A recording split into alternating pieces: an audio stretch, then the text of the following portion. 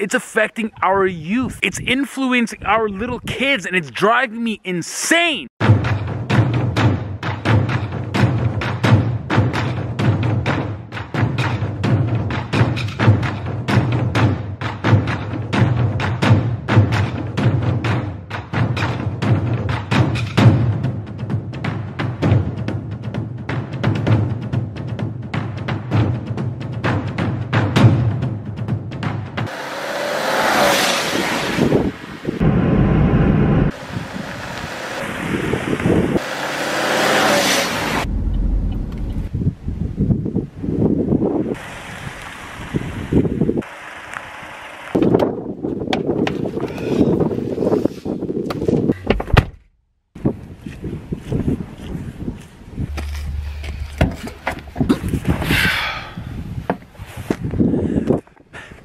I'm completely lost. I'm frustrated. Listen guys, my name's Jesse. This is 6 round vlogs, and if you're new here, honestly, now's a better time as any because this vlog is gonna be taken completely and utterly seriously. And that's just what my brand is all about. It's not about just making people laugh. It's also about presenting positivity and hopefully spreading positivity, hopefully one day on a worldwide basis, and letting people know of current events, some amazing and some pathetic, like the new trend that's going on that actually resurfaced from last year, and that's that stupid Momo bitch ass challenge with that ugly freak of a picture. This thing utterly pisses me off, and the reason is because it's affecting our youth. It's influencing our little kids, and it's driving me insane. Kids are killing themselves because of this stupid Momo. It's taking over the kids' television, taking over social media. It's trying to get kids to do stupid things. Kids, let me just tell you something. This is some low-life, degenerate piece of shit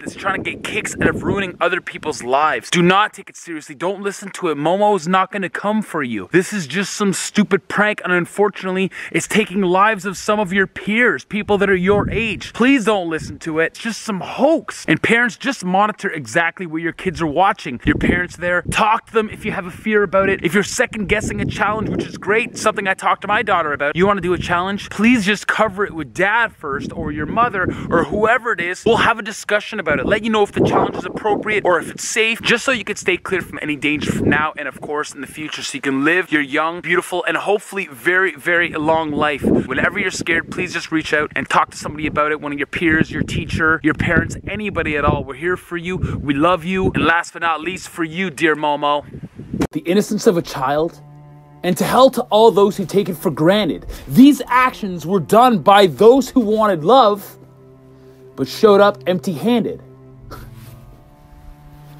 So rather than seeking rehabilitation, you decide to go levels beyond being frantic.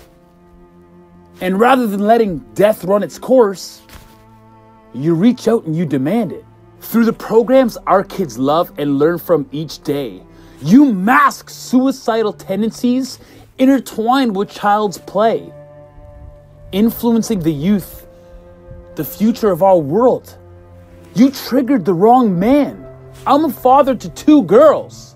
You put a scary picture of a little girl in hopes to scare our little kids. But when comparing your heart to this photo, she's one sexy ass bitch.